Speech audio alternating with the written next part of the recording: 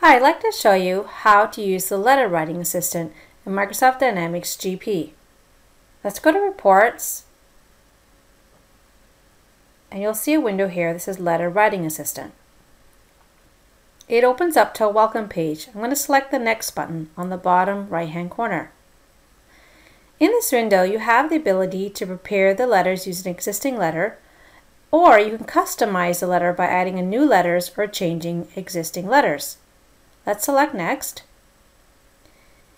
In the letter category, you have the ability to write collection letters, customer letters, vendor letters. Let's select Next. In this window, you can determine which customers will receive a letter. On the drop down here, you can choose all customers, range of customer names, range of customer IDs. You can even select a smart list. I'm going to select range of customer IDs. And in the from and to, I'm going to select a customer. You also have the ability to select the balance categories to send this collection letter to. You can select your aging buckets, 0 to 30, 31 to 60, 61 and over. Let's select Next. In GP, you can select the default templates. You have 3 choices. You can select Final Notice, First Notice, or Second Notice. I'm going to select First Notice and then proceed to select the Next button on the bottom right.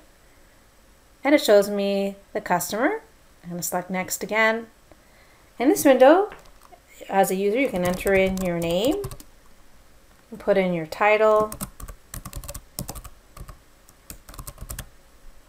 your phone number, fax, email, and then select Finish. When you select Finish, it opens up your document in Word. You can see how nicely it formats the letter for you as well.